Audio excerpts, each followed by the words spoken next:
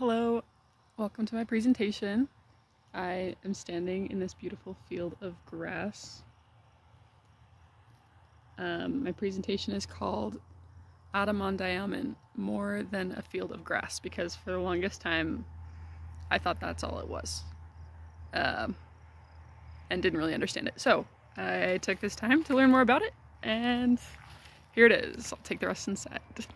Okay, so just to start, this falls under Unit 9, Kirtland Opposition and the Missouri Expulsion, and the major concept, Adam on Diamond.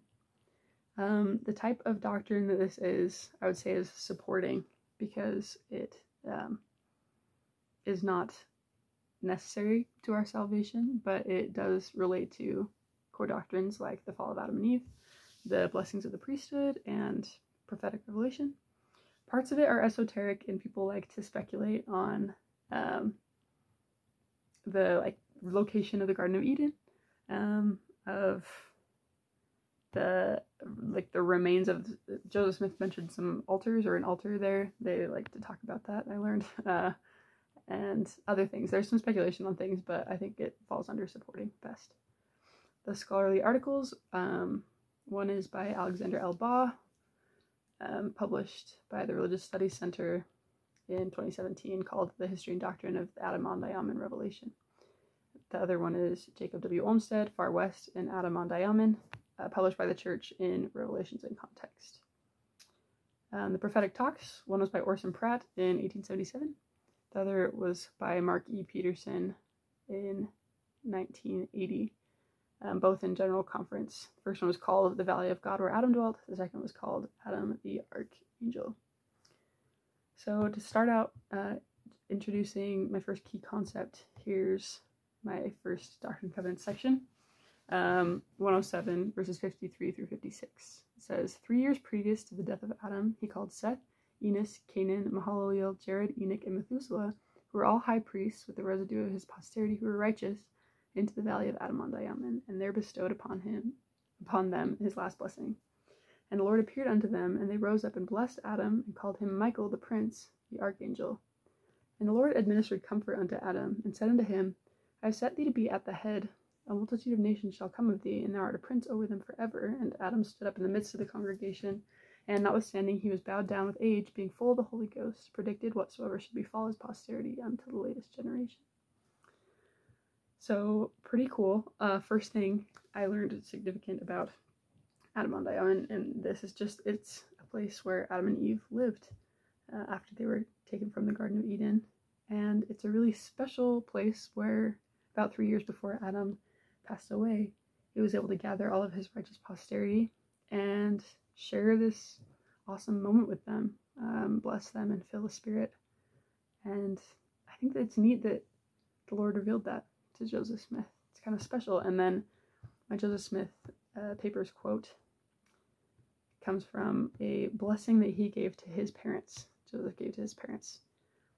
He said, Blessed of the Lord is my Father, and then he quotes the scriptures that the revelation that I just talked about. And he continues, So shall it be with my Father. He shall be called a prince over his posterity, holding the keys of the patriarchal priesthood over the kingdom of God on earth, even the church of Jesus Christ of Latter-day Saints, and he shall sit in the general assembly of patriarchs, even in council with the Ancient of Days, when he shall sit, and all the patriarchs with him, and shall enjoy his right and authority under the direction of the Ancient of Days. I just think it's really neat that he talked about this in context of a blessing to his parents.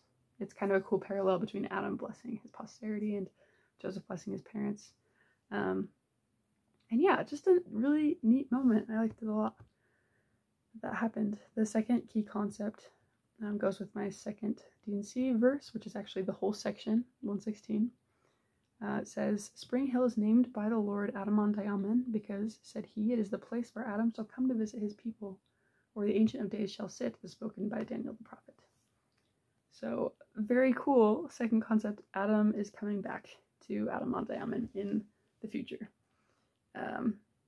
And Joseph Fielding Smith helps us understand a little bit more what that's going to look like. He published a 3-volume work called Doctrines of Salvation. And in there it says that Adam, once he comes back, he'll do kind of an accounting a judgment, not the final judgment, but of those people who held and exercised priesthood keys, since Adam was the first to hold them. They'll return to him, talk about that, and return the keys to him.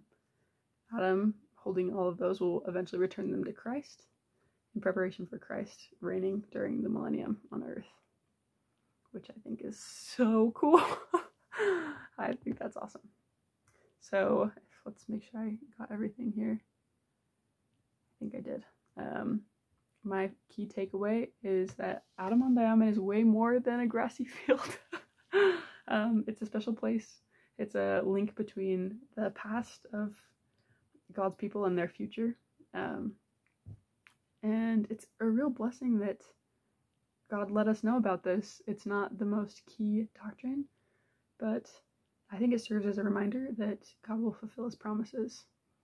And he blesses us with cool gems of knowledge as we're righteous and do good things. So, yes, thank you.